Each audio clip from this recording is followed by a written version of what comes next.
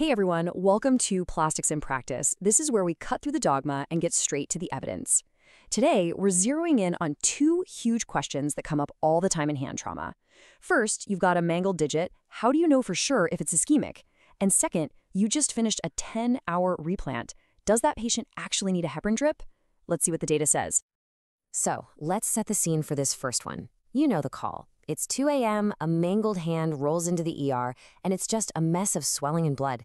You're trying to check cap refill, but is that real? Or is that just some venous congestion fooling you? Relying on these subjective signs in a chaotic trauma setting, it can be really, really tough. What we need is a hard number, something objective. And then there's the second big dilemma. You are wiped out after a marathon replantation. It's done, it looks good, but now you have to make a call on post-op anticoagulation. And it feels like everyone has their own special recipe, right? Their own protocol they swear by. But what's the actual evidence for routine heparin? Is it really helping us? Or are we just adding bleeding risk for no good reason? Okay, so to tackle that first question, let's look at a paper by Tarabadkar and his team. They decided to investigate a tool that's literally in every single ER, probably clipped to the IV pole right next to you, the good old pulse oximeter. The idea was simple but brilliant. Can this little device give us the reliable, objective data we need to cut through all that guesswork? And what they found was just crystal clear. I mean, look at this. There's a massive, statistically significant gap between digits that were perfectly fine and those that had a critical vascular injury.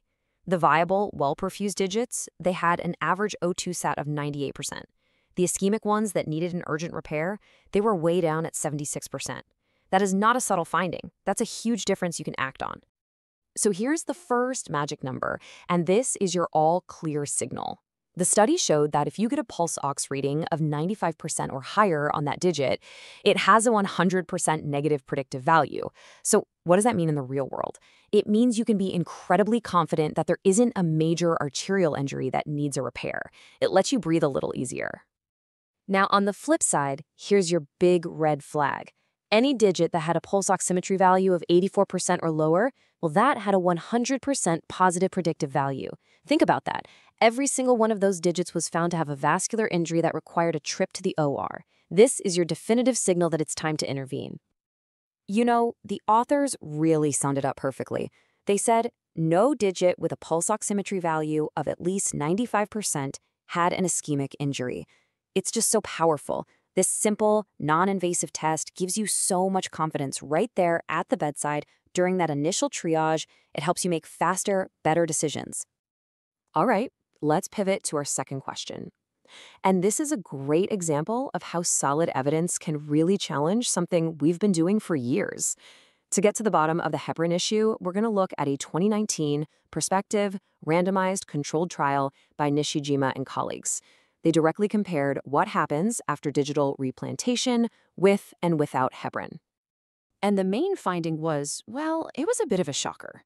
When they looked at the big picture, the overall success rate of the replants, there was absolutely no difference. The success rate was 84% in the groups that got IV heparin, and it was 84% in the group that got no heparin at all. So your first thought is, wow, okay, I guess heparin does nothing. But hang on, because that is not the whole story. You see, the real practice-changing pearl, the thing you really need to know from this study, wasn't in that main result. It was actually buried in the subgroup analysis. The researchers were smart, and they decided to break down the results by patient age. And what they found here, it totally changes the game for post-op heparin. Just look at this data. For patients who were younger than 50, the odds ratio for success with heparin was 0.22. That means heparin wasn't helping them at all. But for patients who were 50 or older, the odds ratio shot up to 5.40. Let me say that again. Giving heparin increased the odds of a successful replant by more than 5 times in this older group. That's a massive, clinically meaningful effect. So what do you do with this information? Well, it gives us a really simple evidence-based algorithm. Step 1, check the patient's age. It's that simple. If they are under 50 years old, this level 2 evidence tells us routine heparin isn't necessary. But if they are 50 or older, you should absolutely consider it. And the study found that a low-dose protocol of just 10,000 units a day was effective, which avoids a lot of the risks of those higher-dose regimens. All right, let's wrap this up and boil it all down to the 2 high-yield pearls from this explainer.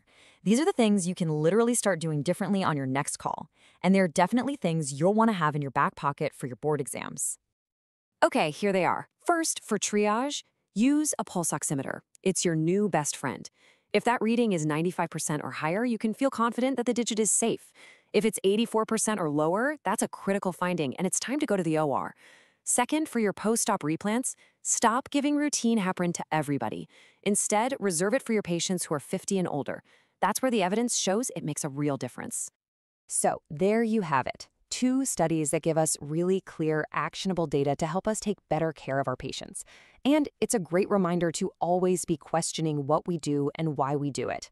Which leads to a final question for you.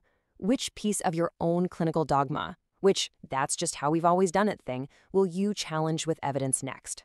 Thanks for tuning in.